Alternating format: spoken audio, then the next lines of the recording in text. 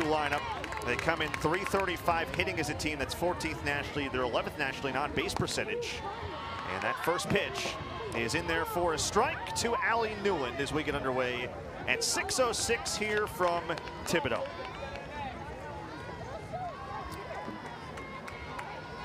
Newland, again, first team All-SEC a season ago. She bounces one towards short, and it is under the glove of Guazda. That'll likely go down as an E6. And LSU reaches. That's something that you can't afford to do against an offense this prolific. Hand them free bases in a sense. Now, it's not the easiest play in the world, but that's one you figure your shortstop should have. And so an error there. That's the 28th committed by a Nicholls defense.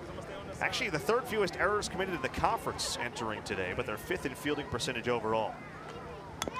Sierra Briggs, a bunt, and it goes foul.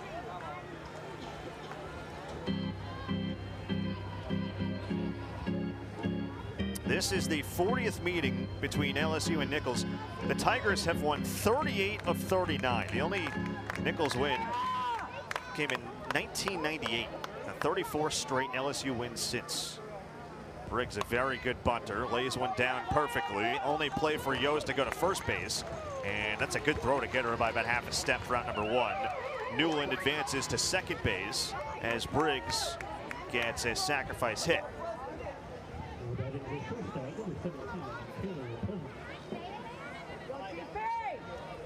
So Briggs with her 4th sacrifice hit of the year. Newland into scoring position. And now Taylor Pleasance taking ball 1. Pleasance, a 5th-year grad student. You got a lot of experienced players in this lineup today for LSU. In fact, they have 6 grads on the roster. And all of them are in the starting lineup. That's inside. Did it hit her? They say it did.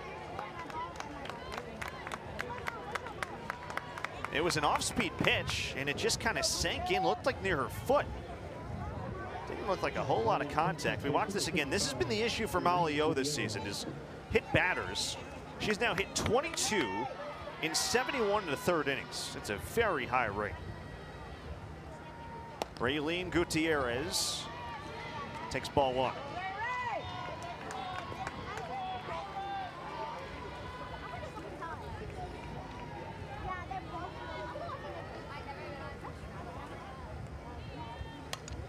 That's fouled back.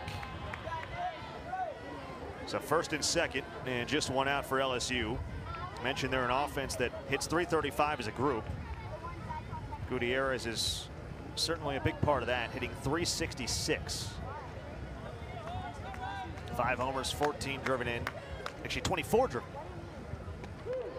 That's a good off speed, and it's 1-2.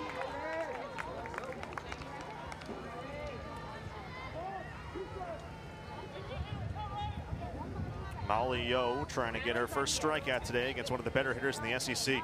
1-2 pitch. That's hit sharply towards short. Backhand snag. Throw to 3rd. Oh, they say safe. Kraus couldn't get the foot down in the bag. A nice backhand stab by Guazda. But they are loaded up for LSU with just 1 out. Another play that, boy, it looked like the Nicholls infield should make. Not the easiest play in the world. But all of a sudden, bases full, just 1 out for an LSU team that thrives in this kind of spot. Hitting nearly 400 as a team this year with the bases loaded. First pitch is in there for a strike to Kelly Lynch.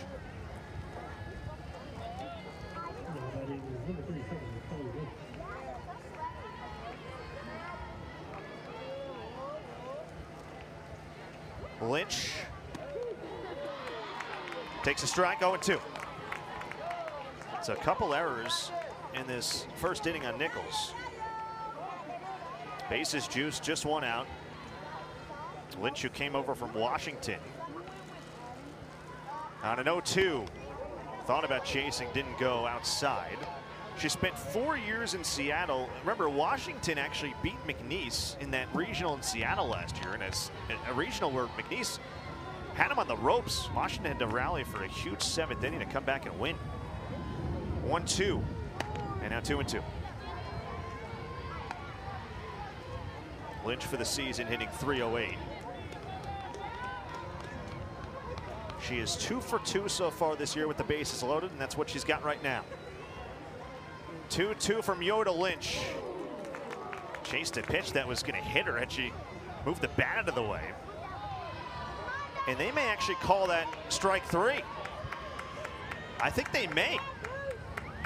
Now, if she swung the bat there and got hit, but it didn't hit the bat, that becomes a strikeout. This is what they're going to talk about. Our home plate umpire is Hoyt Cook. First base is Stanley Carey. Third base, Robert Bird. The question here is if the ball hit the bat. Because if it doesn't and you swing and the ball hits you, it counts as a strikeout. It really becomes a matter of if the pitch was fouled off or not. And that's what Beth Torino was arguing right away. Watch this again. Now, I don't know if that was the bat or her hand, and they're going to call her out. That's a strikeout. That's one of the most unusual strikeouts you'll ever see. I'm not saying it's the most unusual, but you do not see it very much where you get hit by a pitch and it goes down as a strikeout. So that is a gigantic second out. Beth Torino's not happy. I assume she'll get the explanation that the ball never hit her. I think her argument there is that the pitch hit her in the hand, which is part of an extension of the grip on the bat. But when you commit to a swing and the bat doesn't make contact with it, it's a strikeout. And so that's a huge second out, and Molly O an out away from wiggling out of a jam. Here's Petty. That's down low for ball 1. This would be the ultimate Houdini act for Molly O in an inning where her infield has done her no favors. I mean, she has pitched well, gotten a couple of ground balls. Nicholls could be out of this inning already. Petty enters hitting .381. The 1-0. And now it's 2-0. Molly O does not walk many. She came in with 16 walks against 38 strikeouts, but we mentioned the hit batters have generally been the problem this year. Situation where you got to be very careful on Carly Petty. It'll be a 2-0 with 2 down in the top of the first, and the base is full for the Tigers. And now it's 3-0 and in danger of walking in a run. On deck would be Mackenzie Rudity, who is actually an even better hitter at .329 with some home run pop. She's hit 3 long balls. Penny has yet to go yard this year. 3-0. There's a strike. Again, a ball here walks in a run. LSU in its series at Missouri over the weekend. Again, they only won 1 of 3. They scored first in all 3 games. 3-1, and that's popped up into left fields. Over for it, Champagne, and she's got it. And Molly O pulls the Houdini. LSU's Raylan Chafin. Junior right-hander from Bossier City, Louisiana, misses ball 1 to Claire Cisco. Chafin went to airline high. She's got a 2.27 ERA this year in 11 appearances and 8 starts. Been outstanding so far. 1-0. That's downstairs 2-0. She did struggle at times against Missouri over the weekend. Pitched in the game on Saturday. Went 2 2/3. Now, none of her runs allowed were earned, but did allow 4 hits. Be a 2-0 to Cisco. That's not close either, and it's 3-0. It's a Nicholls team that doesn't draw many walks. 67 as a group so far this year. That's about 2.5 per 7 innings, which is bottom third of the Southland Conference. But a patient at bat here to start for Cisco, who comes in at 289. 3-0 from Chafin. And that's a 4-pitch walk to start things off. Missed inside. So Cisco walks. And now Reagan Heflin will dig in. Heflin, a sophomore from Richmond, Texas. I mentioned her as a newcomer. It's not really a newcomer as much as someone who's new in her role. Only played 18 games last year. There's the first strike of the outing for Raylan Chafin, and it's 0-1. Heflin hitting .303. That's 27 hits and 89 at-bats. To put it in perspective, she was 1 for 8 all of last season. 0-1. It's down and away. She was all-state first team out of high school. 3-time all-district, a multi-sport athlete. Led her team to a state championship in volleyball as well as softball over at Fort Bend Christian High School in Richmond. 1-1 from Chafin. That's on the hands, looped, foul. Just over the head of Maddox McKee.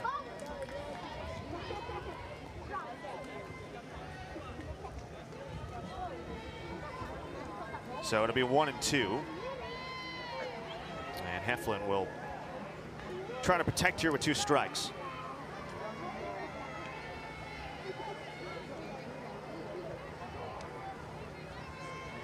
Here it is. That's sent out to deep left center field. Briggs back and makes the catch just on the warning track for out number 1. Now it is very hard to get a ball past Briggs. Even if you hit one that looks like it's going out of the park, and that's more of a easy out for her. Again, she is a back-to-back Gold Glove Award winner, which doesn't happen very often in general. She is the first back-to-back Gold Glove Award winner in softball history, collegiate or professional. Pretty impressive effort at LSU. This one on the hands of Vandenbout, who fouls it back. She actually committed an error in their game against Missouri on Sunday. That was her first one in about her last 130 games. Didn't commit a single error her prior 2 seasons. Vandenbout, meanwhile, hitting .345. 5 homers, 19 driven in.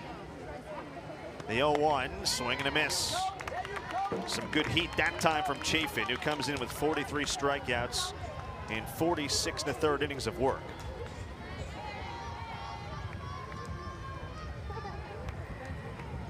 See if Nicholls can get something cooking here. An 0-2 from Chafin. Chopper towards third, glove by McKee to second for 1, back to first, got it. A double play. The 17th turned by LSU this season. They came in leading the SEC and 12th nationally in double plays. 8-0 and 5 in Baton Rouge as Mackenzie Rudity leads off and takes outside for Molly Yo. Prior to the start of this season, Nicholls had actually been within a run in 2 of the prior 4 meetings. They'd been within 2 runs 3 of the prior 5. Now they've had their chances to snap this losing streak, and now they've a shot at home today. That pitch is in there for strike 1 on Rudity. 7-8-9 here for LSU in the second. Molly Yo worked around a bases loaded 1-out jam in the first. 1-1. That is inside. It's 2-1. Rudity is a native of North Carolina. She is the only North Carolina native on a team that has players from 9 different states. Fouls one away. The most populous state for LSU is Louisiana, with 6 players from there. They got 5 from Georgia, 5 from Texas. Nicholls actually has 14 players from Texas on the roster. Mentioned Yo being a native of Cypress, Texas. 2-2. That is sent out down the left field line. It is slicing foul.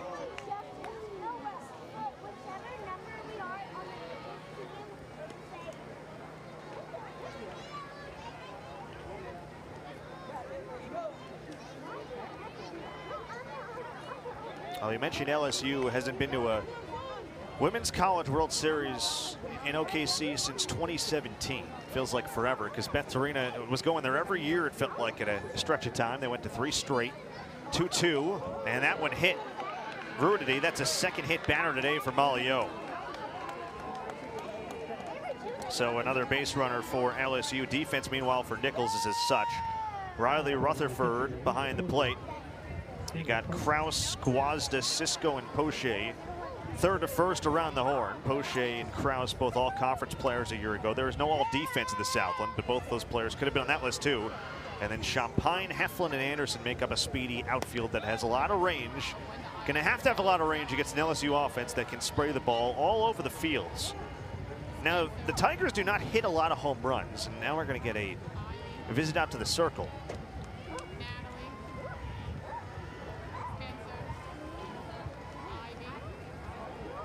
So out goes Kat Frick. She's in year 2 with Justin Lewis. Did a sensational job last year with the pitchers. I mean, they have turned this program around for the better in a hurry. After a stretch of time where they were a little bit down. Remember, Nicholls went to 3 straight Southland Conference tournament title games, or if you want to call it the elimination games, to win a championship, and couldn't get over the hump. But after that, there were a couple of lean years, and Justin Lewis came in and did a sensational job last season. Guy has been around a lot of winning at Fresno State. He did have a stint in the Southland previously at Corpus Christi as well. The Colonels last year going 27-22, 13-11 in conference play. It was a 15-win improvement, 9-win Southland Conference improvement. 1-1. That is a chopper right side. Gloved at second by Cisco, who only plays to first base. So they get the out there. Up to second into scoring position goes Rudity. And 1 away for the 9-hitter Maddox McKee.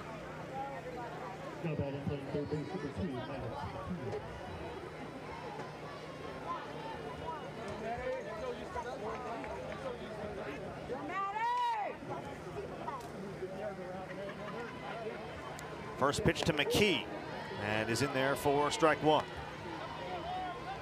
True freshman from Montgomery, Texas. She was hitting. She was 1 for 4 against Missouri in the series over the weekend. Made just 1 start. Off the plate, 1-1. McKee's been one of those players to fill in for some of the injured Tigers throughout the year.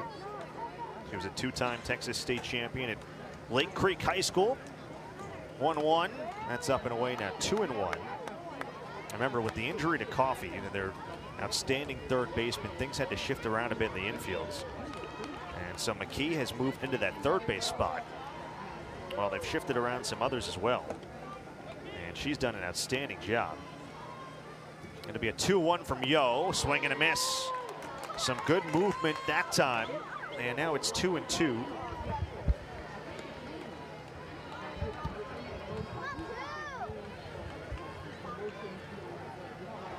Be the 35th pitch up coming from Yo.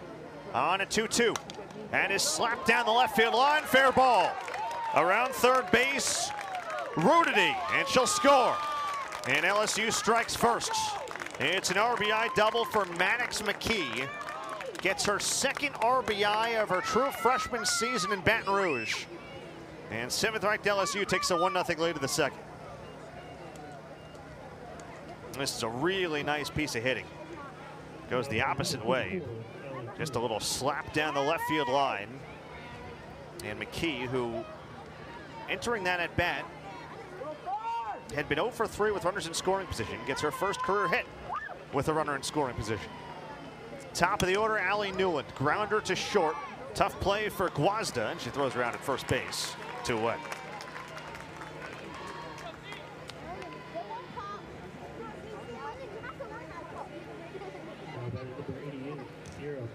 So once again, LSU scores the first run, and it's something they are awfully accustomed to doing over the course of this season. And now Sierra Briggs. That's a good pitch at the knees for strike 1.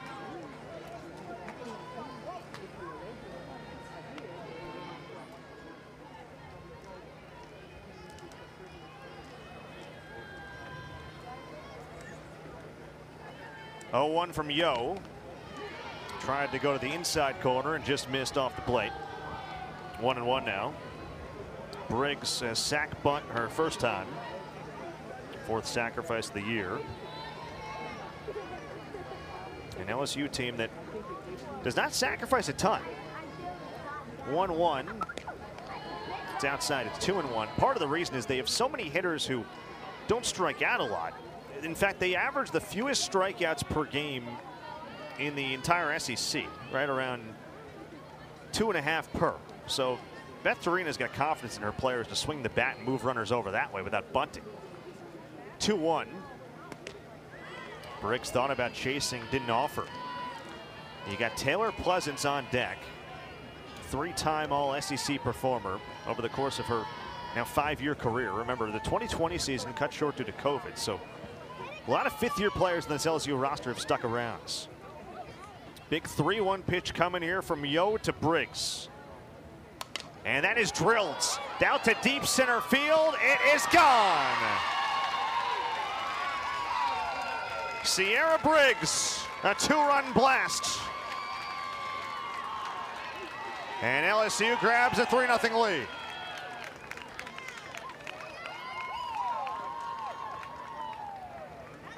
It's only her second home run of the season, but it produces a 3-run second inning for LSU. In Briggs, who hit 4 homers as a sophomore, 2 over the next couple of years. March 13th, misses downstairs to Taylor Pleasance to start off her outing. Sierra Briggs just hit a 2-run homer.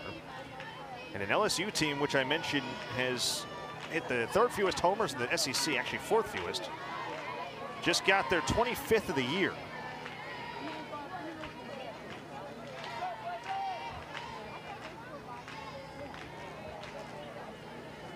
Briggs, by the way, with her 10th career home run.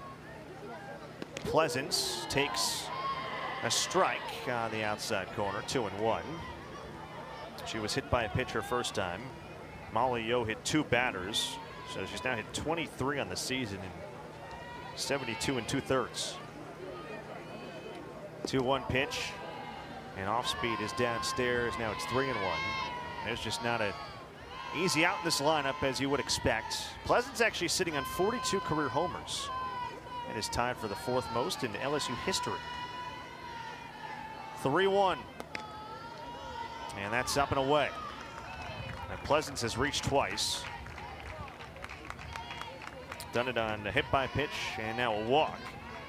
And they will face Raylene Gutierrez with 1 on and 2 outs. And the big key for Nicholls, trying to limit the big innings, which is obviously much easier said than done.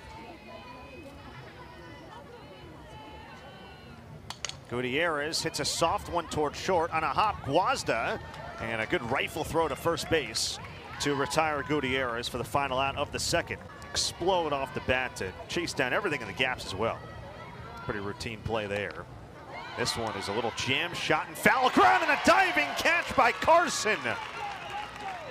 What a play, laying out in foul ground for out number 2. That is outstanding work from Carson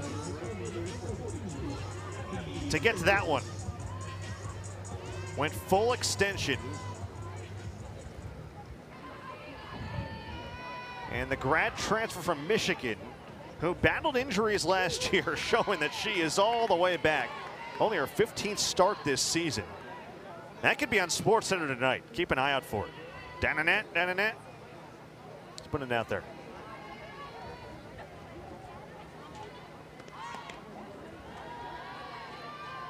Banner's Abby Anderson. So Nicholls still seeking its first hit. They've only had 1 base runner, which was the leadoff walk to Cisco. Anderson takes a strike. They're working the outside portion of that zone. Been a pretty wide zone so far for Hoy Cook. And it'll be a 1-2 from Chafin, looking for her first strikeout. And it's a chopper to short. Pleasance up with it on a hop, and it works perfectly into the glove of Gutierrez for out number 3. A 1-2-3 second inning for, and 1 on Sunday by a run to avoid the sweep. So 4 straight losses before a win Sunday. They are 25-4. The Colonels are sitting at 17-14. Banner here is Kelly Lynch. Struck out her first time on a very strange sequence where she was actually hit by a pitch but swung. And they deemed the ball never hit the bat, and it was rolled a strikeout. It's 2-0 now. Avery Payton on for her 2nd inning of relief. Came on to replace Molly Yo. It'll be a 2-0. And that is downstairs now 3-0. Colonels did beat Southern Miss last time out last Wednesday, 7-6 in 9 innings. That was a thriller. 3-0 is down low. That's another walk. Now that has been the problem early on, and I think the story of this game, yeah, Briggs hit the home run, and McKee had that nice piece of hitting for the double down the left field line, but for the most part, it's just been too many free passes so far. For a Nicholls pitching staff that coming in had been the second best in the South at not walking people, but they had actually hit the second most batters in the country.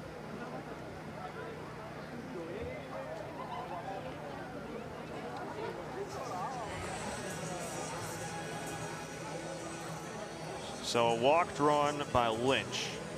Beth Torina goes out there and brings on a pinch runner.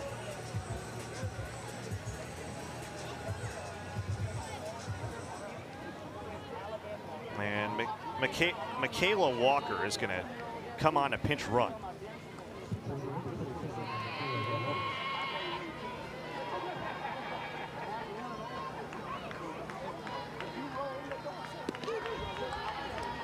There's a strike to Carly Petty.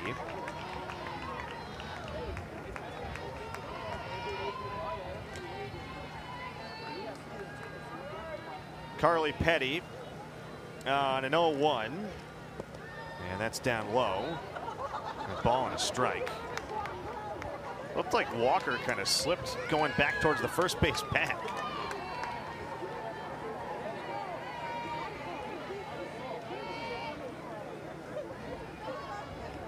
It'll be a 1-1. Hard hit to second. This could be two. The flip for one. The turn by Guazda. Not in time. That's a very speedy Penny down the line. So they get the forced play at second base. Colonels have only turned 7 double plays all year. That's the third fewest in the Southland. But they do get the forced play at second for out number 1.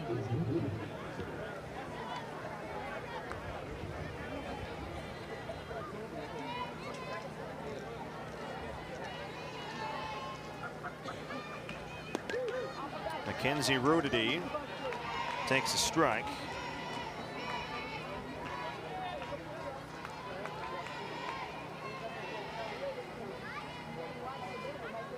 She was hit by a pitcher first time. That's hard hit, foul. And it's 0-2.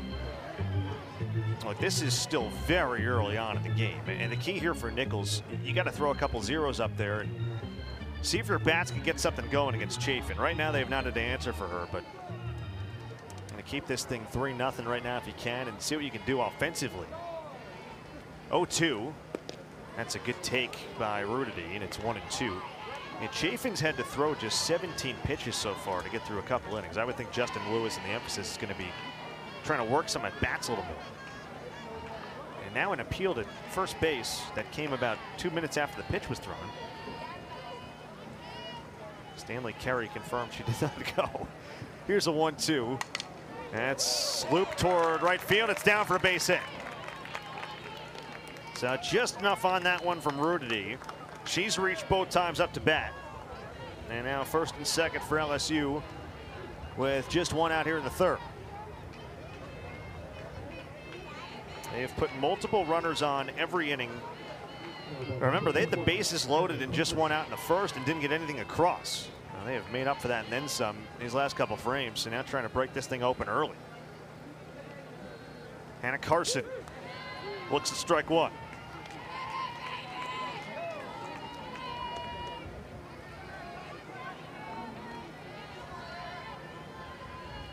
It's an LSU team that has had the ability to erupt at any moment this season. Out to right, shallow, and coming on to make the catch is Anderson. That's a big second out for Avery Payton.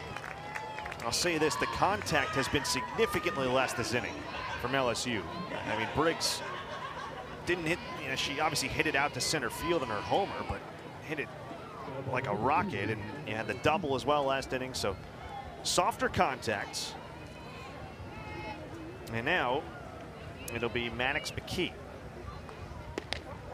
She got all the scoring started for LSU in the second with that slap double down the left field line. Just sort of okey-doked out there, and it dumped in perfectly for 2 bases and an RBI. 1-0 from Payton. And that is on the outside corner for strike one.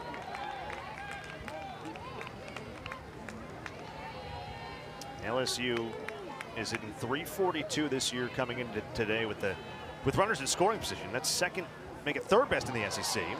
There's a good off speed. Avery Payton changing speeds well there. And she's ahead in the count 1-2.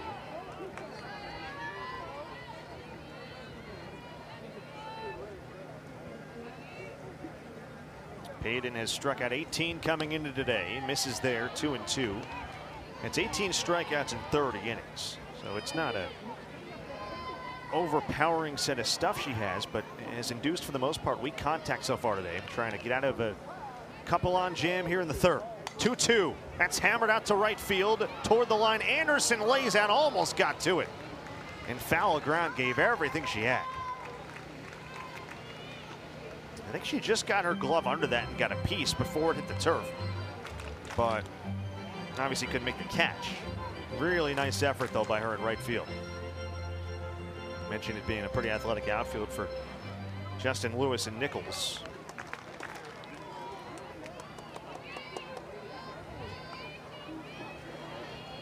It'll be a 2-2. Up the middle and through for a base hit.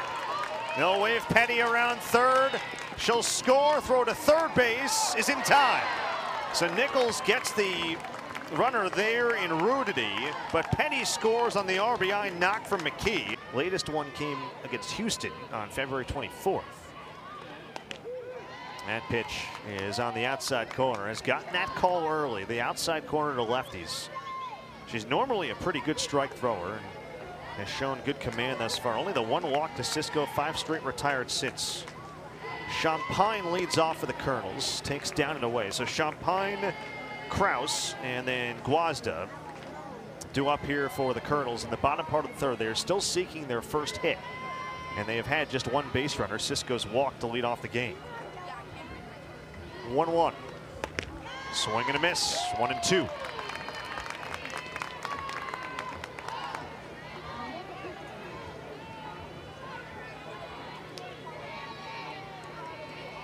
Champagne, a native of Lockport, Louisiana, out of Central Lafourche High. 1-2 to her. That's off the plate. 2-2. She spent a year at Mississippi College, and now her third year in Thibodeau with the Colonels. And she has exploded in her senior campaign, in .435, 10 for 23 so far this year with a couple of homers. 2-2. Swing and a miss. And the first strikeout for Raylan Chafin, one away in the third. That is 6 straight retired for the junior right-hander.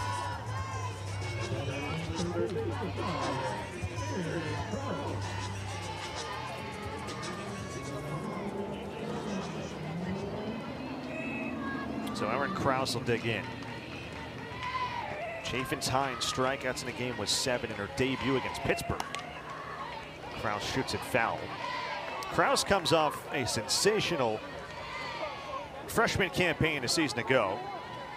She had .363, only had 1 homer, but drove in 30, had 18 extra base hits, reached base at about a .400 clip. Check swing on a pitch that was pretty much over the heart, and it's 0-2.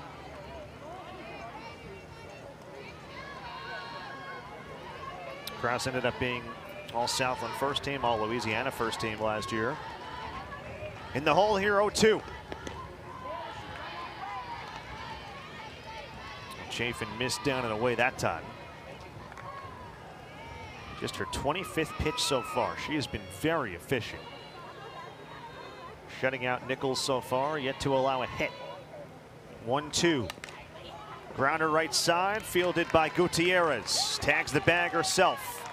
And there's 2 away in the third. That is 7 straight retired for Raylan Chafin.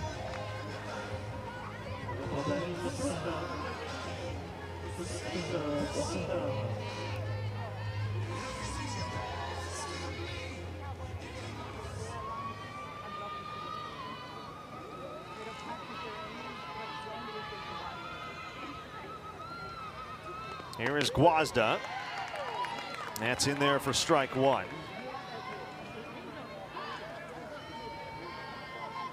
Guazda hitting .254. She was 4 for 4 against Southern Miss last time out. Bounces one foul. She was probably one of those players annoyed that Colonels had 6 days off.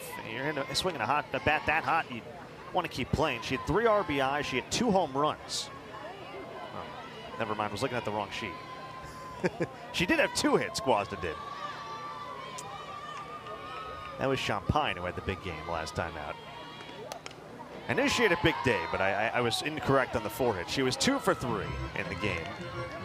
Only home run for her this year came against Alcorn. That was back on February 21st.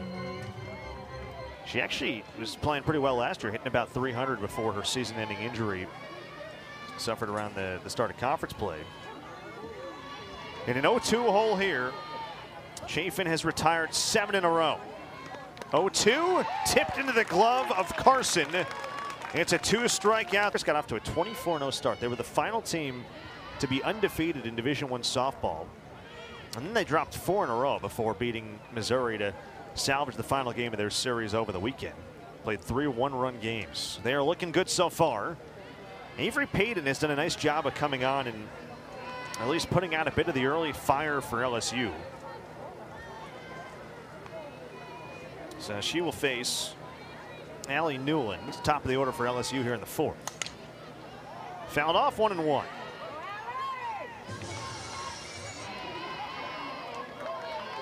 LSU has scored in each of the last couple innings. They got 3 in the second, including a 2-run homer from Sierra Briggs and an RBI double from Maddox McKee, who also had an RBI single in the 3rd. So she's driven in 2 runs. That's off the plate, 2-1.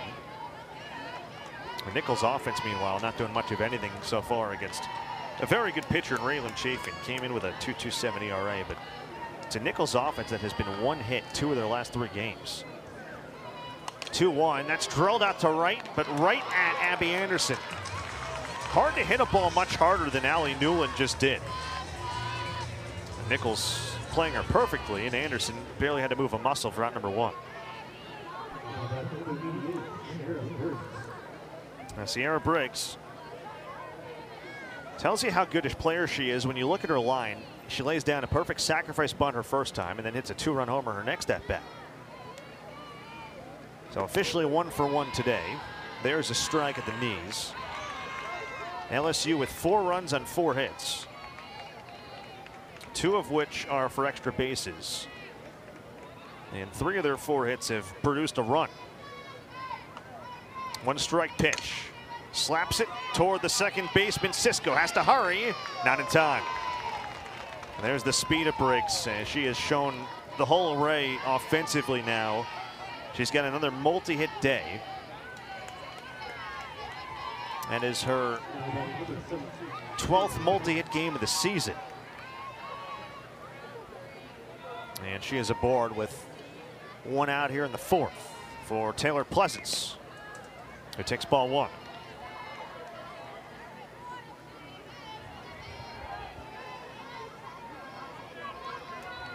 So a lot of speed on the bases now for LSU. Pleasance has reached twice, a hit by pitch and a walk. So yet to have to swing the bat so far. She takes a strike there. I mentioned she's a 5th-year grad student from Houston. Been all SEC 3 times in her illustrious LSU career, among LSU's leaders in a bunch of categories. 1-1. Runner goes. Throw is caught on a bounce on a backhand by the shortstop Guazda. Very low and wide throw from Rutherford, and another stolen base for Sierra Briggs, who is now 8 for 9 stealing this year. And she moves to 47 for 54 stealing in her career. So a runner in scoring position for Pleasance with 1 down in the 4th. Here's the 2-1. On the outside corner, strike 2.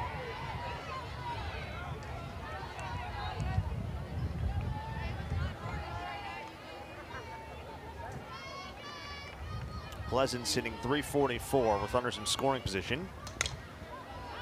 Popped foul, and a slice and a play. And we'll do it again.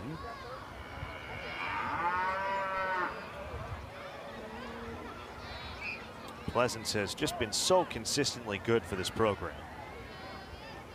She's making her 223rd start here today. Every game for LSU career. 2-2. And now it's full.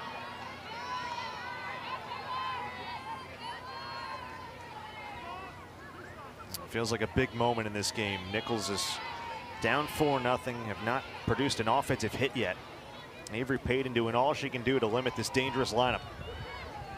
Briggs off second, payoff pitch. Swing and a miss. So she pulled the string that time. That is filthy stuff from Avery Payton to ring up her first strikeout. One of the best hitters in the country.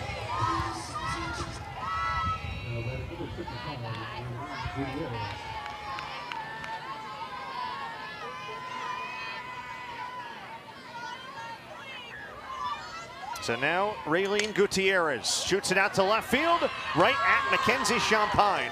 I'll tell you what, against McNeese in their last conference series. Now they faced one of the best pitchers in the conference in Shaylin Sanders, who has been outstanding so far this year. They got the top of the order up here, and that is popped foul off the bat of Claire Cisco. And it's 0-1. Jack Benjamin with you. Bottom part of the fourth inning. LSU at 25-4. They had lost 4 straight after starting 24-0 before beating Missouri to salvage the final game of the series in Columbia on Sunday. Colonels at 17-14. That's off the plate, and it's 1-1. Cisco walked her first time up. She is the only Colonel to reach base. And she was erased on a double play ball to finish off the first, so Chafin has faced the minimum still. Retired 8 in a row. On a 1-1, that's on the hands, loop towards center field. Briggs on the run, makes the catch. It is so hard to get a ball down in front of her, past her, to the side of her. There's a reason why she's a back-to-back Gold Glover. And there's one away. She has a way of reading the ball so well. And I'll tell you what, they've had some really good center fielders at LSU. And she's among the best. The Andrews sisters always come to mind. I always think of Aralia and what she did in her time here. Of course, her sister as well. Chopper right side. Petty throws her out at first base. So Heflin is retired. And part of the problem here for Nicholls, not just that they're not getting hits, but the pitch count is so low. It's just very low taxing innings to work through for Chafin, who's basically in cruise control right now. So after the leadoff walk to Cisco, she has retired 10 in a row. And now Molly Vandenbout. Fouled off at home plate.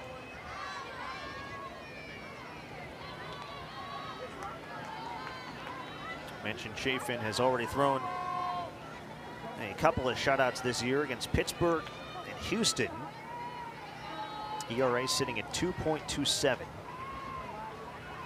0-1 to Vandenbout. Runs inside.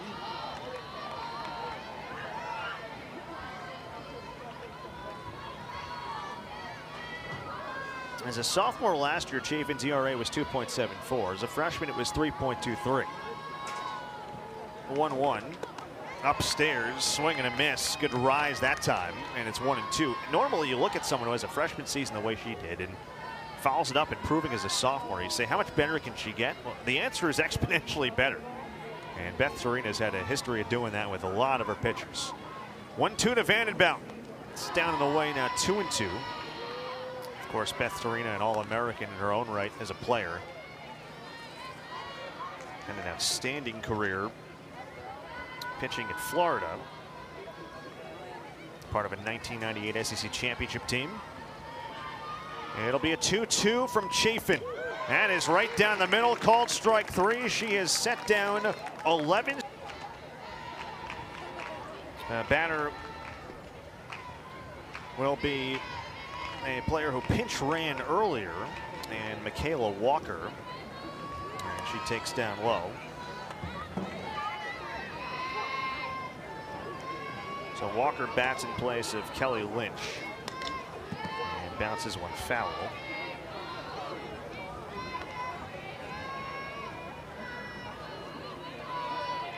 It is 5-6-7 here for LSU in the top part of the 5th.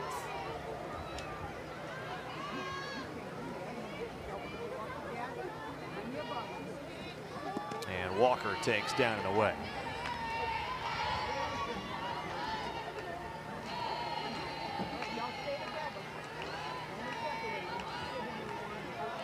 Walker hasn't had a ton of at-bats.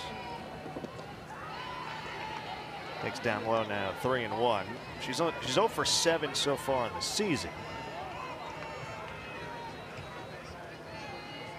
Sophomore from Marietta, Georgia.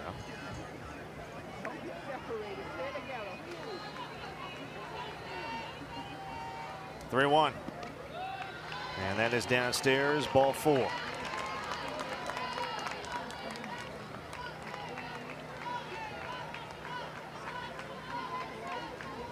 So Walker draws a walk. Pun intended. Payton, who worked scoreless 4th inning, now in a little trouble here to start off the 5th. Pitch misses on Carly Petty, who was 0 for 2, did reach on a fielder's choice and came around to score in the 3rd.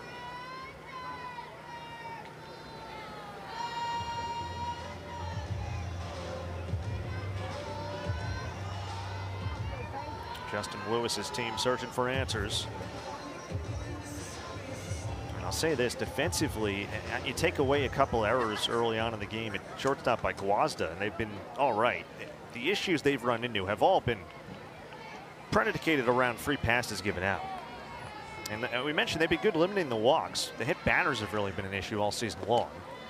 It's down low, now it's 2-0. I mean, this has been really the storyline against good teams. You look at the McNeese series, and now you look here at an LSU team. Too many free passes so far. They've already walked 3, they've hit 2. That's 5 base runners right there. Petty takes right down the middle for strike 1. LSU, I mentioned they're 20-0 in non-conference games this year. They're averaging winning those games by about 4 runs per. 2-1 is a bunt that goes back to the netting behind home plate, and it's 2-2. Last time LSU lost a non-conference regular season game, got to go back to April 18th of last year at McNeese. Cowgirls beat them in Lake Charles. 2-2. Rocket shot in the right field and a base hit. First hit today for Petty. It's number 6 for the LSU offense. And they're in business here in the 5th, 1st and 2nd, and nobody out.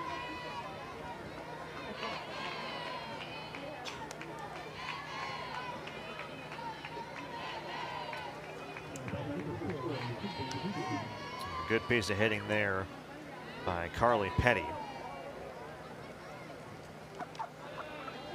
And now the pitch misses to Mackenzie Rudity for ball 1. Rudity's had a nice day at the plate already. Was hit by a pitch, came around to score in the 2nd, and then singled to right field in the 3rd. Nobody out, top of the 5th, already 4-0. Popped up, shallow center, coming on Heflin, makes the catch. 1 away. That's a big first out to get for Payton.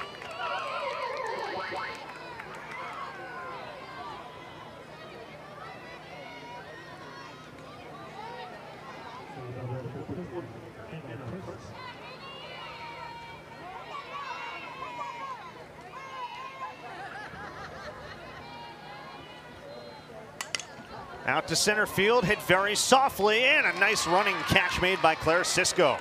So from her second base position, ranges over to make the play and prevents a possible hit off the bat of Carson. 2 away.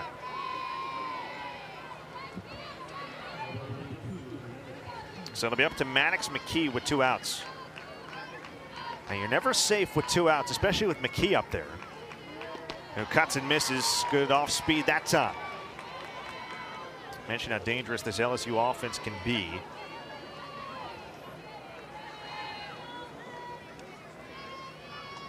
They've got 67 2-out RBIs entering today, among the SEC's leaders. 0-1, and misses down and in. McKee has had a terrific day at the plate. 2 for 2, an RBI double and an RBI single. And those are both hits that came with runners in scoring position after entering the season 0 for 3 in such spots.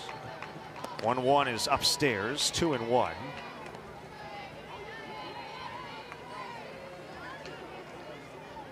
LSU today 2 for 5 with 2 outs.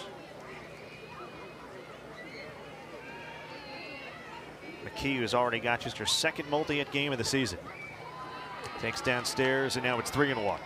Remember, she's the 9-hitter, so Beth Torina getting production from the bottom part of her order. And Carson in the 8 spot's 0 for 3, but 6, 7, and 9, even include the 5 spot, they've been very productive. McKee 2 for 2 with 2 RBI. 3-1. And walked her, and that means the bases are juiced for Allie Newlands.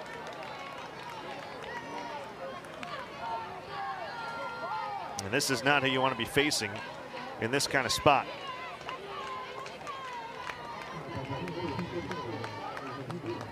So 2 more walks in the inning for Nicholls pitching, 4 on the day, 6 free passes with a couple hit batters. Bases full, 2 outs in the 5th. And the pitch to Newlands, fouled away 0-1.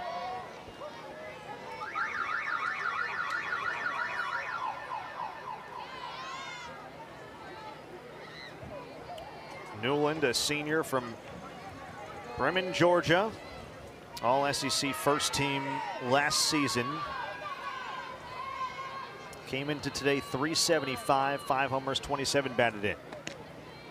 Takes off the outside, 1-1.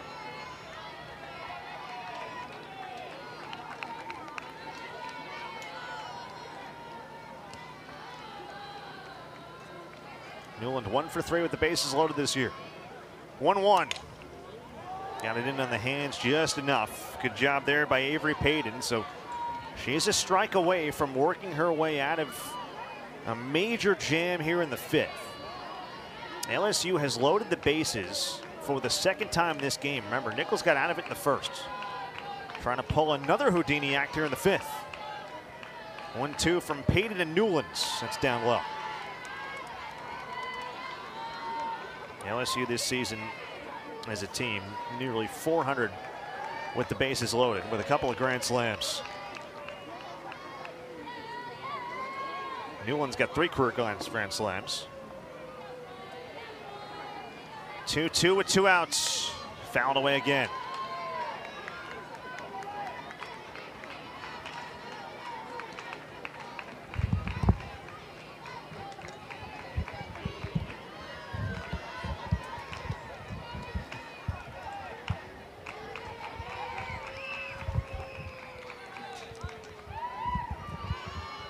It'll be another 2-2. Bases full, 2 outs in the 5th.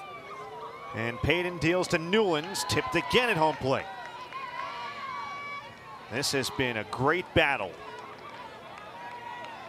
LSU is trying to break this thing wide open in the 5th. Nicholls hoping that they can get out of this jam and then find a way to get the bats rolling in the home half. Running out of time. First time they've hosted LSU since 2014. 7th ranked team in the country in control. Another 2-2. Fouled away again. That one is onto the street. And we are going to see an 11th pitch in the at-bat.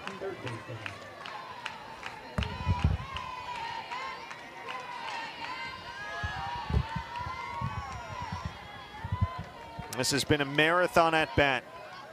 Payton and Newlands. Bases full, 2 outs in the 5th. Another 2-2, and she got her upstairs. A rise up and away. Big strikeout with the bases loaded, but they do have 4 on the board. Nicholls without a hit so far against Raylan Chafin. 4, 5, 6, starting with Alexa Poche, and she takes upstairs for ball 1.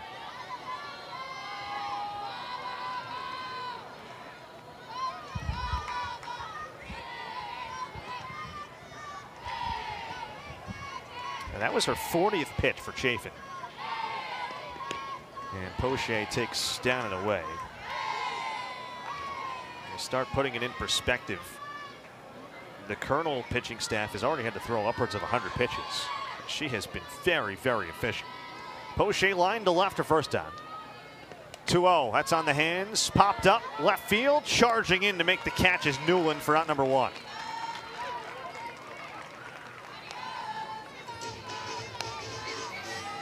So the only batter to reach so far for Nicholls was Cisco, a walk to lead off the game. That's 12 straight retired since for Raylan Chafin. There's Riley Rutherford. Popped out in foul ground on a sensational play by catcher Hannah Carson, her counterpart behind the plate.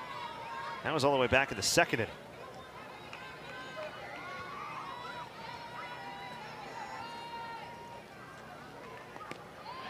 Off speed misses outside, 1-1.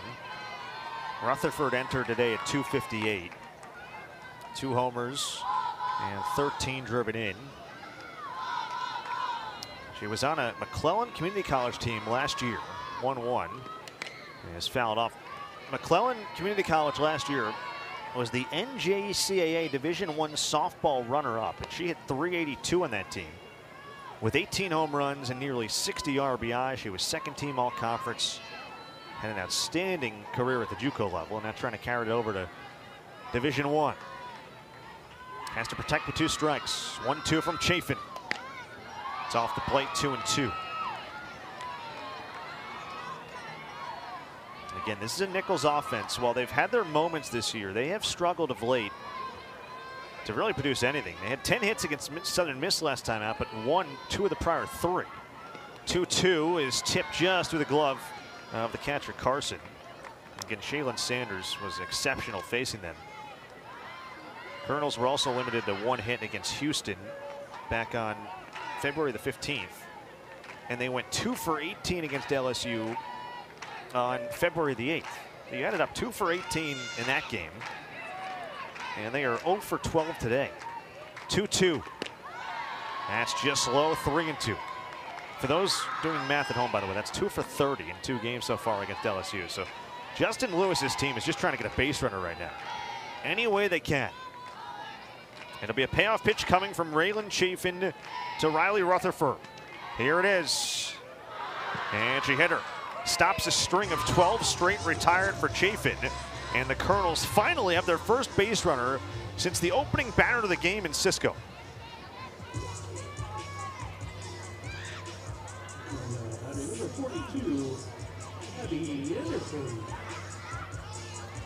Justin Lewis, knowing the importance of where Nicholls is in this game, has Abby Anderson up. They will pinch run for Rutherford at first base with Leyland Sturm.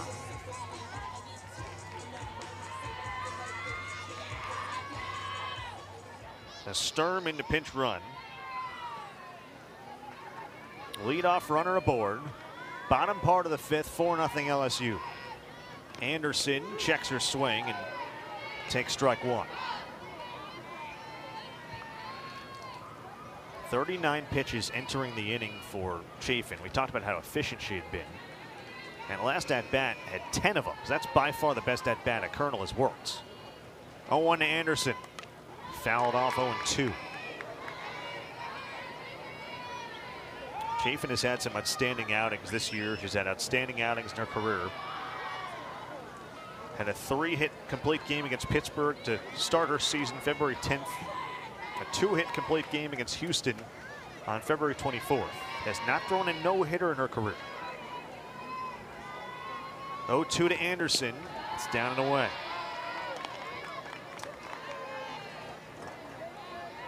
She's got 8 career complete games, does Chafin. Today is her 30th career start. ERA for her career is about 2.8. 1-2. Runs inside and Anderson, 2-2. All of a sudden the at-bats are starting to get far more productive here for Nicholls. And even if you're not having success after it, at least something's coming about. Pinch runner Sturm off first. Bottom 5 with 1 out. And the 2-2. Swing and a miss. Another strikeout for Chafin. That is number 4. And there's 2 away in the 5th.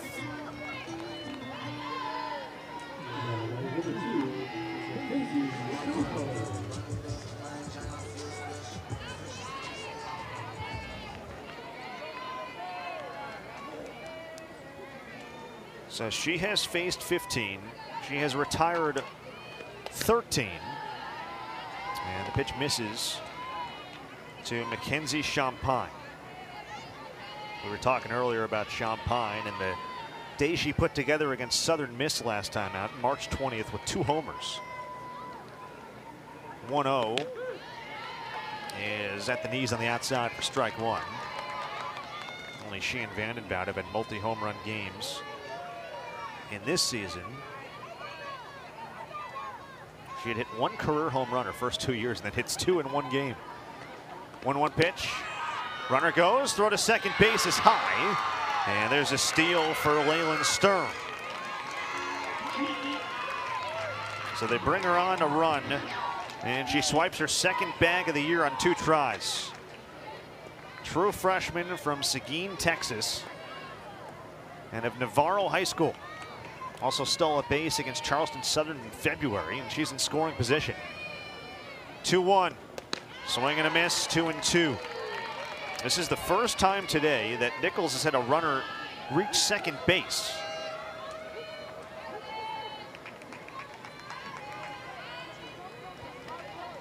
Champagne, who for the season is 3 for 7 runners in scoring position, trying to deliver Nicholls' first hit and first run. 2-2 from Chafin, fouled away. Well, if nothing else, Nicholls has had significantly better at-bats here in the 5th than the first 4 innings. Zeros across the board so far for the Colonels outside of the error column, where they've got 2 of them.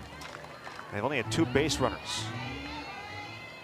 An LSU pitching staff that is among the elite in all of college softball.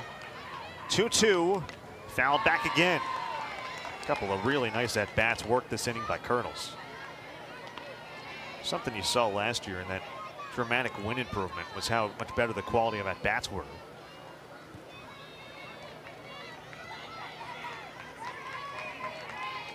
Colonels aren't walking a ton this year, but they are striking out less for the most part.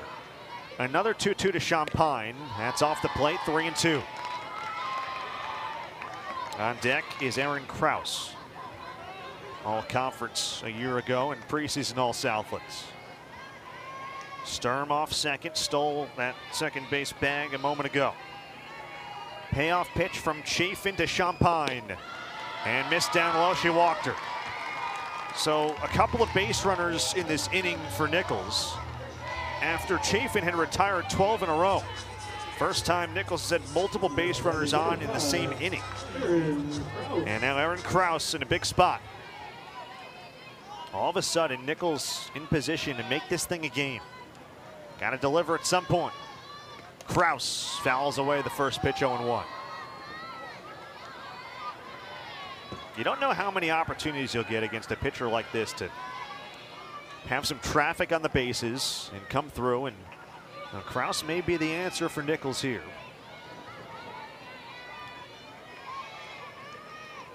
Oh-1. That's hit sharply down the left field line and foul grounds. And making the running catch is Newlands. Well, she came on in a really tough spot all the way back in the second inning and has limited the damage significantly to just a run since. Batter is Sierra Briggs. And she takes a strike to start off the top part of the 6th for LSU. 2-3-4 for the 7th-ranked Tigers. On top of Nicholls, 0-1, showing bunt, pulled it back.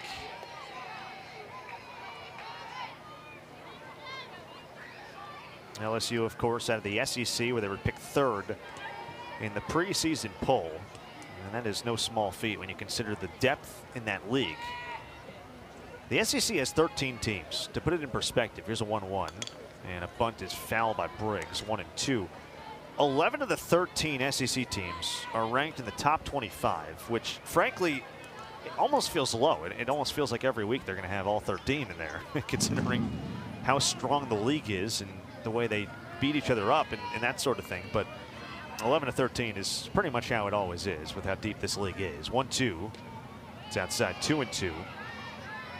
LSU is 5-4 right now in the SEC. They swept their opening series against Kentucky. That was part of their 24-0 start. They won their opener against Ole Miss and then lost the 4 in a row before beating Missouri. So they're 5-4. They're sitting tied for 5th. 2-2 popped up, sliding in foul ground, and that'll get out of play. Wazda gave it a nice run, couldn't quite get to it. LSU has made 17 consecutive regional appearances, but again, they have not been to the Women's College World Series since 2017. They will resume SEC play this weekend against Texas A&M. That'll be in Baton Rouge. 2-2 it stays after the foul ball by Briggs. Working a good at-bat here against Payton.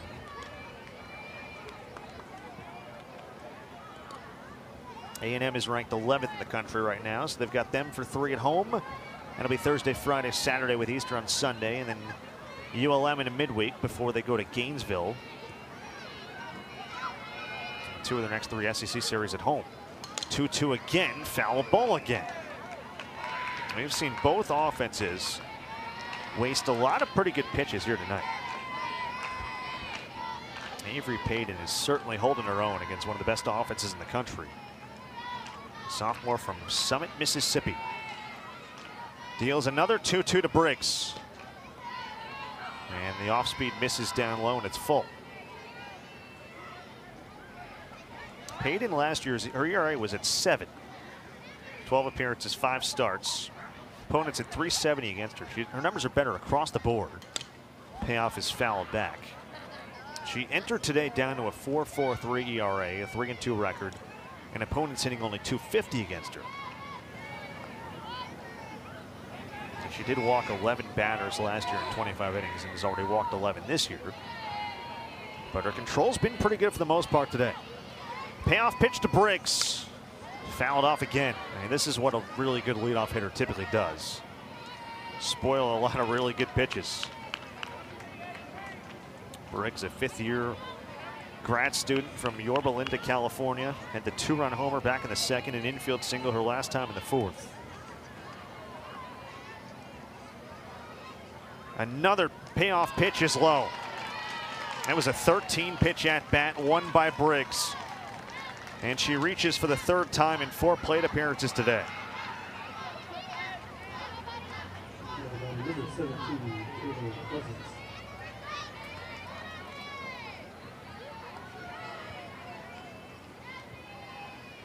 Taylor Pleasance now down low for ball 1.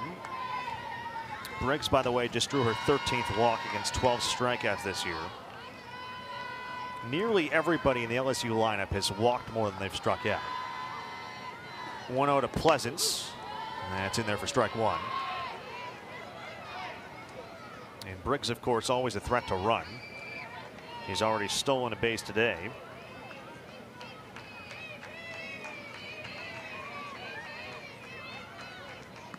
One to Pleasance.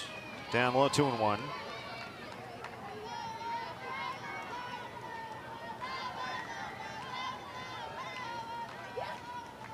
Pleasance enters today 9th in the SEC in RBI. 31 driven in so far this year. That's hit sharply right into the glove of Guazda short. Another laser beam. And the Colonel's right on it. Just a smile from Guazda. That's good reaction time. You know, typically they call third base the hot corner. In softball, the entire infield is typically, it's like the hot infield. You got to be ready at all times to how hard the ball can be hit. Especially Pleasance, typically a solid exit speed for her. Now 1 away after the lineout. And ball 1 on Raylene Gutierrez. I mean, Pleasance just absolutely smoked that softball. Gutierrez, another California native. Got a couple on this team, 3 in total. 1-0, hit sharply, that's into right field, a base hit. Fielded by Anderson, tosses back in quickly, gets stopped by Guazda around second base. And a base knock for Raylene Gutierrez, who's now reached base safely in 16 consecutive games.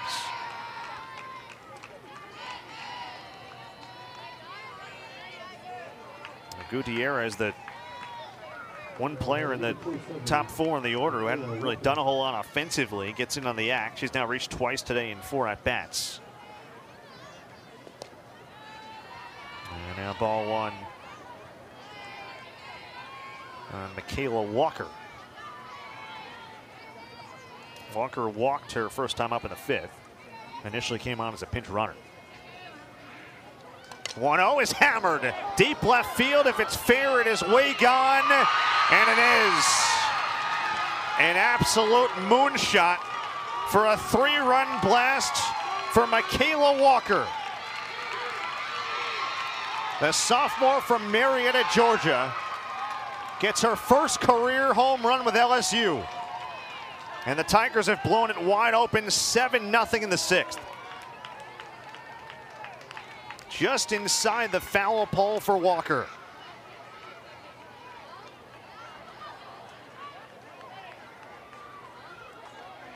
It's her second career extra base hit. It's her first hit of the season. Had been 0 for 8. 0 for 7, actually. So her first hit of the season is a long ball for a homer. It's only her 5th career hit in 23 at-bats. What a moment for her. Hard hit ball towards second base. This is going to be a tough play at second for Cisco. And she can't get there in time to beat out Carly Petty, who reaches an infield hit for her.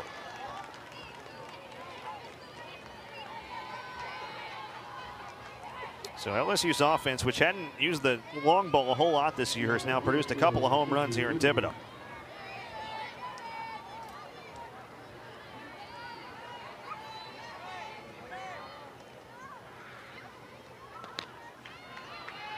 Pitch misses up and away to Mackenzie Rudity.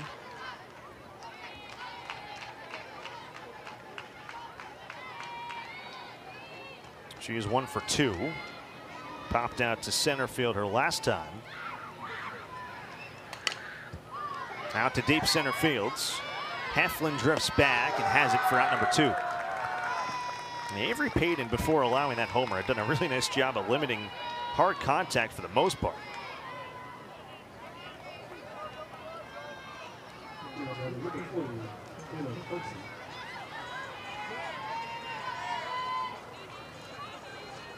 And she allows the home run there to Walker, who gets her first collegiate homer.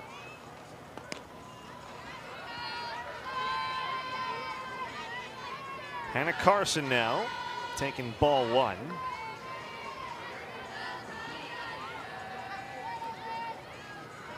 Carson was all Big Ten at Michigan back in 2022.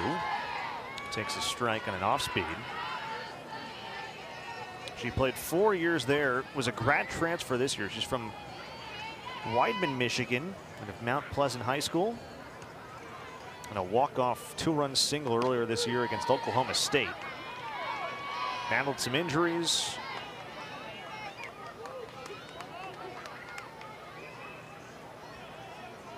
Actually went down with a knee injury earlier last year. That pitch is low and no chance for Rutherford to throw to second base to try to get Petty. And she's got a steal.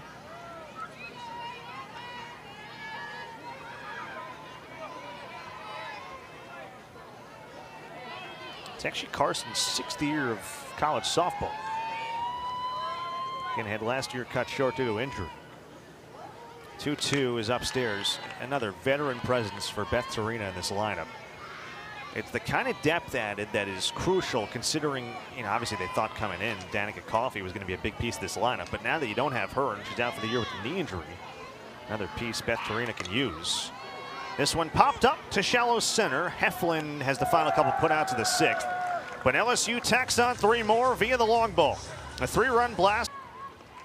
And that ends right there with a base hit to right field.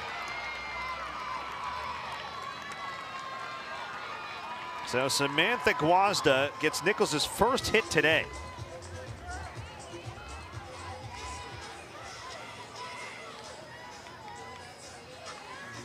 And taking the Colonels 17 hitters, but finally they get someone on base. And now Claire Cisco, someone on base via the hit, I should say. That is a 4th base runner. bunt here. Cisco, bare hand play, throw to first is in time. It's well done by Maddox McKee over to third. Really nice play there. Presence of mind to bare hand and fire over to first. Helping out Chafin. Up to second base goes Guazda. Cisco with the sac bunt. And now Reagan Heflin.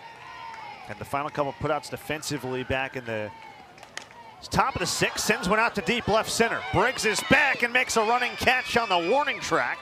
Tagging to third goes Guazda. A long fly out off the bat of Heflin. Nearly carried that one all the way out of the park. And Briggs, as she often does, running it down in the gap for out number 2. Again, she very rarely makes a mistake. Across her now 227 career games, she's made 4 errors. And that hits the padding of Molly Vandenbout. She'll take first base. Second hit batter today for Raylan Chafin.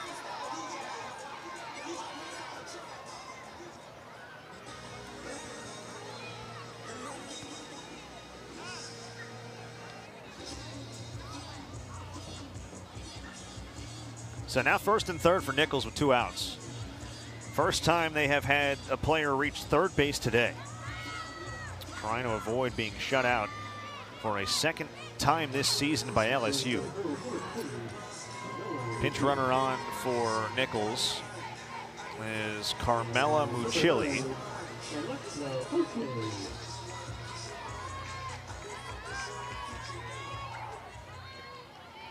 So Carmela Mucilli pinch runs for Vandenbout. And here is Alexa Poche.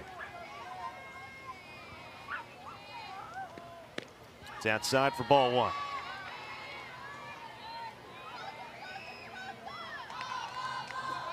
Poche's 0 for 2, lined out to left and then popped out to left. So it's gone the opposite way twice against Chafin.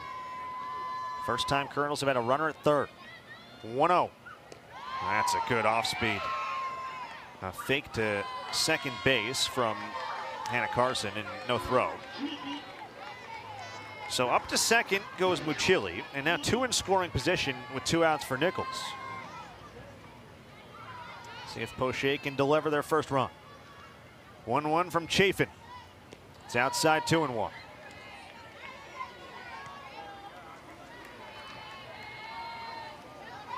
Poche a year ago hit .342 with 5 homers, 40 driven in.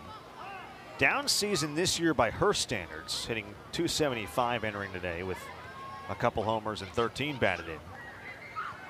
She's always been pretty productive with runners in scoring position though, and no stranger this year to doing that. That is on the outside corner. A little bit of delayed call there from Hoy Cook. 2 balls, 2 strikes, 2 down, bottom 6. Nicholls trying to get on the board. Chafin trying to keep the shutout going.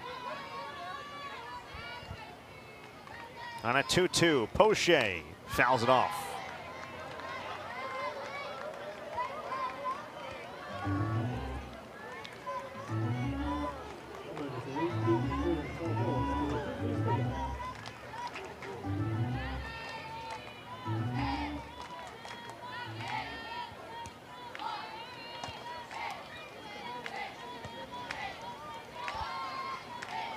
Chafin has what he wants. That's what she wants. Poche awaits, and another 2-2. Grounded up the middle and throw for a base hit. Into score, Guazda behind her. Mucilli, she's safe. Thrown to second base, and Poche's in there. And a 2 RBI knock for Alexa Poche. The Colonels answer back here in the 6th. A little bit of clutch hitting from their all-conference first baseman.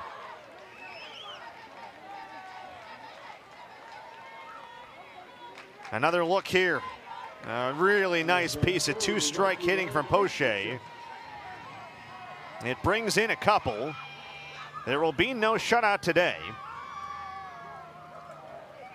And that is the first time this year that Nicholls has scored a run against LSU. And the 3 umpires are discussing whether she was safe at second base or not. It looked like a pretty good slide to the outside part of the base. And they do confirm the call of safe. So Nicholls delivers with a big 2-out hit. That is their first hit today with 2 outs. And they are now 1 for 5. And Poche with a couple of RBIs, her 14th and 15th on the season.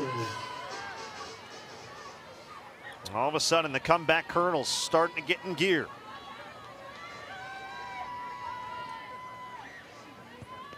Rutherford pops it up.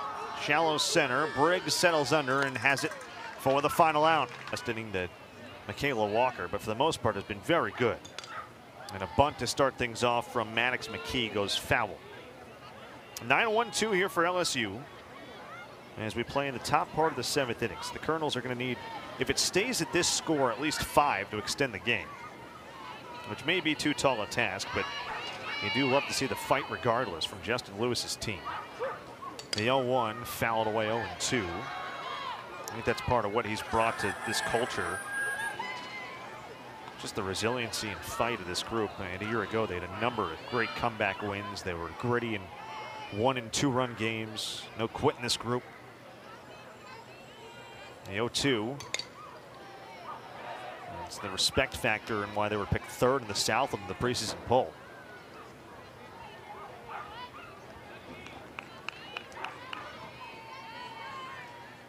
Maddox McKee has been excellent in the 9 spot tonight. 2 RBI, 2 hits, and a walk. 0-2. Lifted out to shallow center fields, and it drops in front of Heflin for a base hit.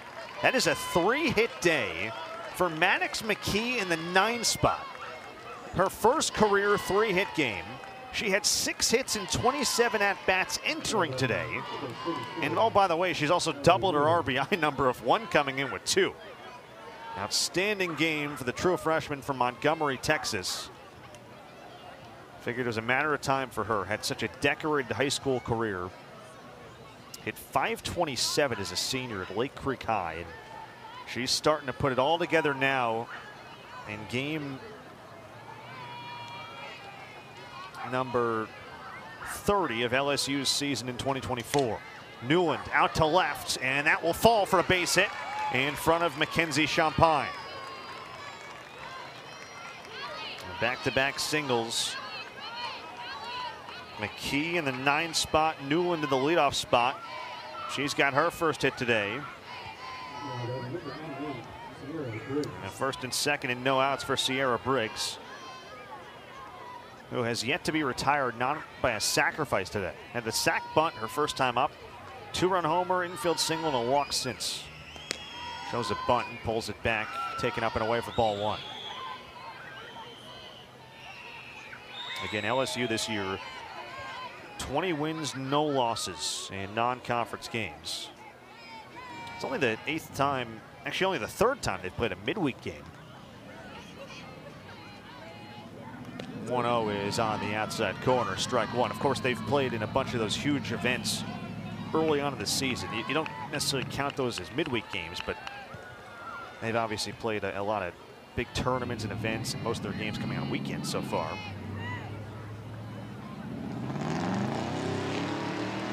1-1 to Briggs. A bunt again. Fielded at 3rd by Kraus. Fires to first base. Just got her in time. Really nice bare hand play there by Kraus. So 2 in scoring position with just 1 out for Taylor Pleasance.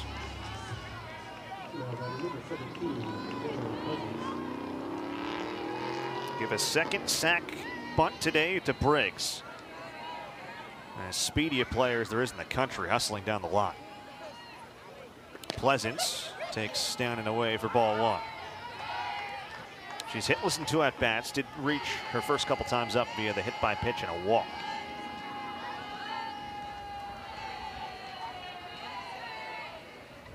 .1-0.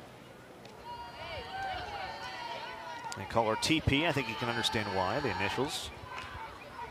And again, native of Houston, preseason All-SEC, coming off 3 straight All-SEC selections.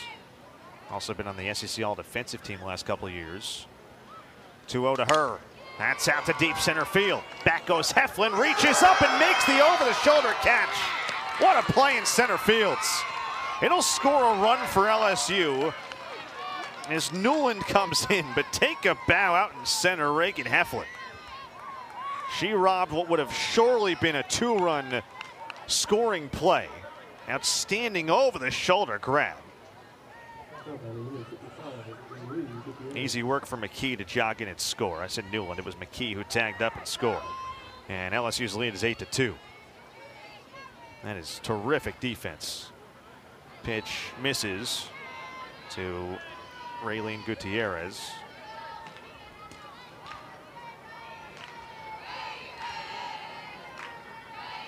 RBI for Pleasance, by the way. Their team leading 32nd as Gutierrez fouls it off.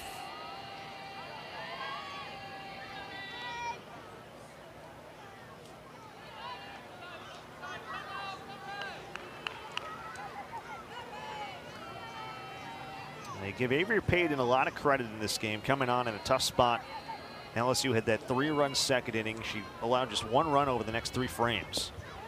But then the 3-run homer from Michaela Walker, who notched her first collegiate home run. By the way, really good note I was handed earlier by Keontae, the LSU SID. Let me know Abigail Savoie actually had her first career hit be a home run earlier this year as well. That was against Austin Peay. So something for the Tigers about having their first hit be a home run this year, or their first career hit be a home run. 2 Tiger players this year have had their first hit of the season be a homer, and one of them their first career hit in Savoie be a homer. Be a 3-1 to Gutierrez, and she smoked it deep to right field. Back goes Anderson over her head, and it hits off her and rolls to the wall. Another run in for LSU, and to third base goes Gutierrez with a triple.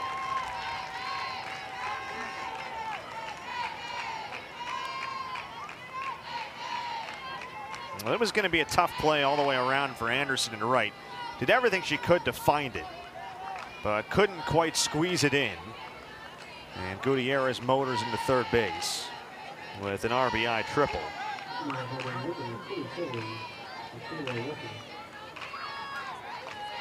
And the Nicholls defense has made some great plays, and a couple they've had chances on. Meanwhile, we mentioned Walker hit the home run her last time up.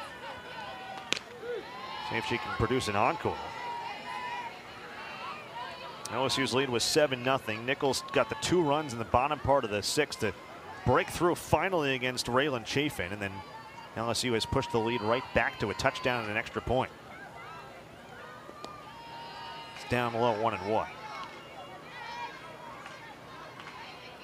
We mentioned Michaela Walker and her home run her last time up. And of Marietta, Georgia, Marietta High School products. Only played 16 games last year. Had 4 hits. 1-1 to her is fouled off. Nearly hit Carly Petty in the on-deck circle. She hit 400, did Walker every year in high school. 578 as a senior. 1-2 from Payton. And that's down and away now, 2-2.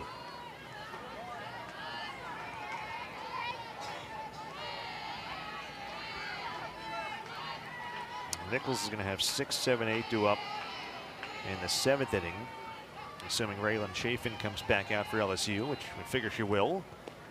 That's down and in. Now the count's full.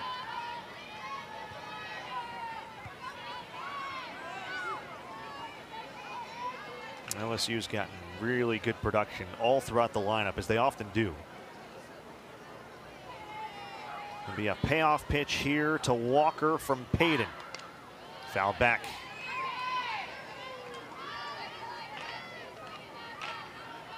So we mentioned LSU resumes SEC play over the weekend. Nicholls will resume Southland play after a week off last weekend. They're sitting right now 4-2 in the Southlands. That's in 4th place. They're picked 3rd in the preseason poll. They're at Lamar and Beaumont over the weekend. Payoff pitch. And that just missed down and away on Walker, who draws her 2nd walk. So she's had 3 plate appearances, 2 walks sandwiched with a home run between.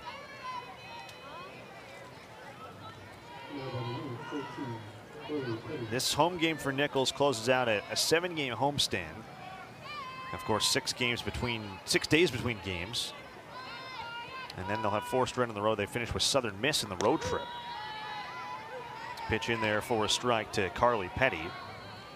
Colonel's next home date will be against Texas A&M Commerce. That is a doubleheader Friday, April 5th, and then finale to the series on Saturday, April 6th. 0-1. And now the count evens up.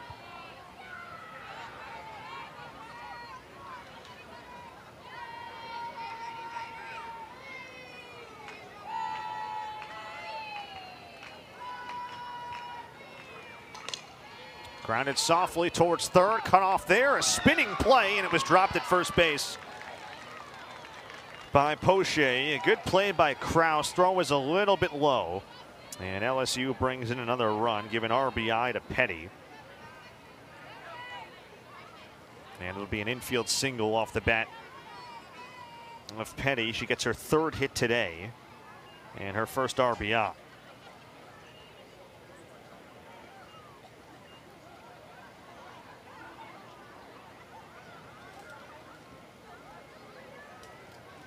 So LSU now has 10 runs on the board.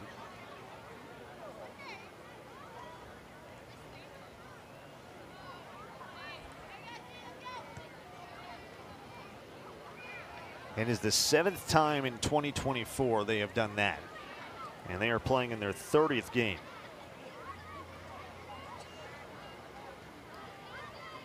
And it looks like they will get a pinch hitter up to bat in this spot.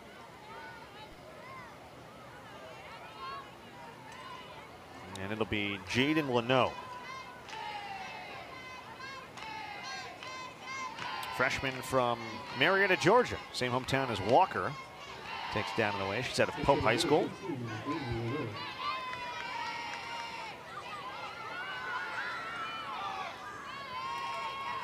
So she bats for Rudity in the 7th spot. 10-2 LSU, 2 down in the top of the 7th inning.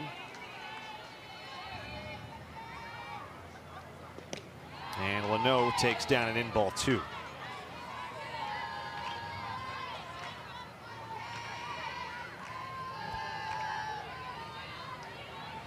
.123 pitches now for Payton. It's by far a season high for her. And it is, I believe, a career high as well. And she didn't go more than 3 innings last year, so highest outing before this was 88. 3-0 count on Leno.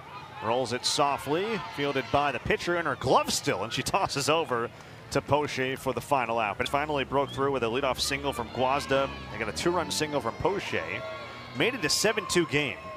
And LSU responds right away. A bouncer off the bat of Anderson right to the first baseman Gutierrez. And that is out number 1.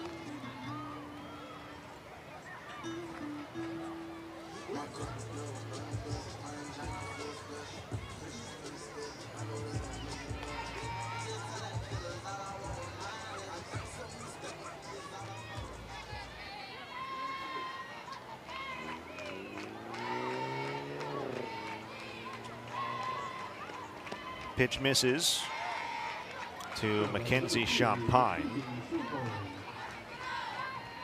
Raylan Chafin has been nothing short of sensational here tonight.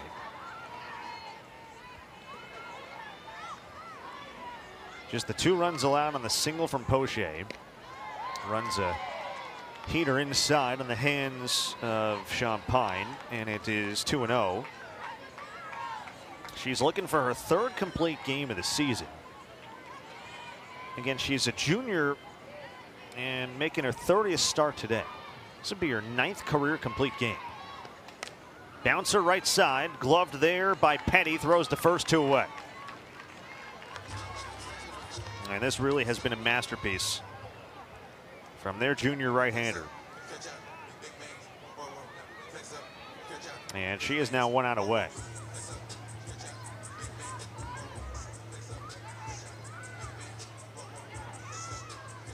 So Nicholls got a pinch hitter and Gabby Higbee. Sophomore from Dewey, Oklahoma. transferred in from Tulsa in the offseason. She's at 221 so far this year. Does have 4 home runs. 4 of her 15 hits are home runs. Hasn't popped. Nicholls down to its final out. And that is fouled back. 0-1.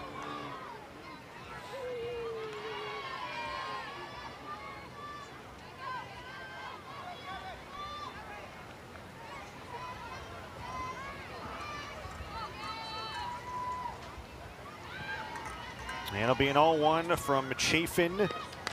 Fouled away 0-2.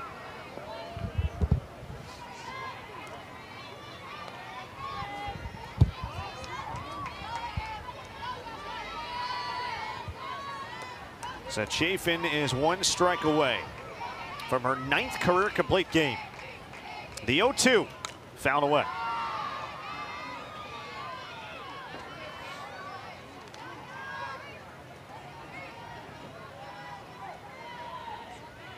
Tigers have already reached the 10-run plateau for the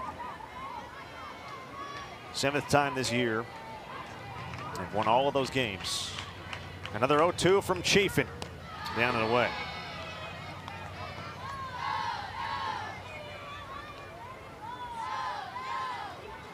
Higbee trying to keep the Colonels alive.